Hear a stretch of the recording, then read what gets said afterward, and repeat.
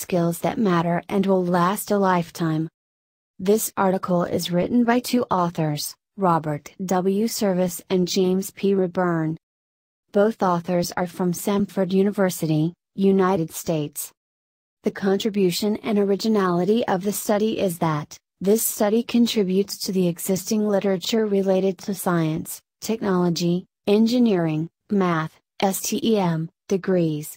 Most studies call for more STEM degrees and stress the value of hard math and science skills. This article specifies soft skills that are required for STEM graduates to become organizational managers and leaders. Much of the academic and popular press is correctly stressing the need for students to obtain STEM, science, technology, engineering and math, degrees to meet shortages as well as for the good of societal advancement.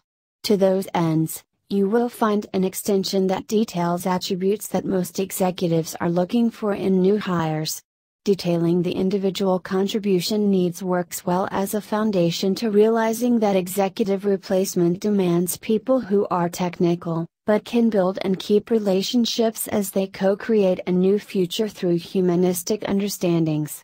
This manuscript is prescriptive and descriptive through identifying and addressing 1. What are key issues surrounding reality, and becoming and remaining an in-reality relational leader?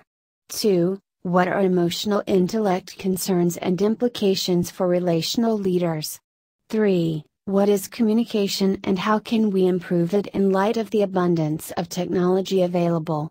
4. What is a people person, and what are prescripts useful in teaching, measuring and enhancing people-person skills? It is clear that most fail at higher levels because they pay attention to issues that are not critical to their success. The chief intent of this article is to help rectify that by guiding readers toward preparing themselves for expanded managerial and leadership roles.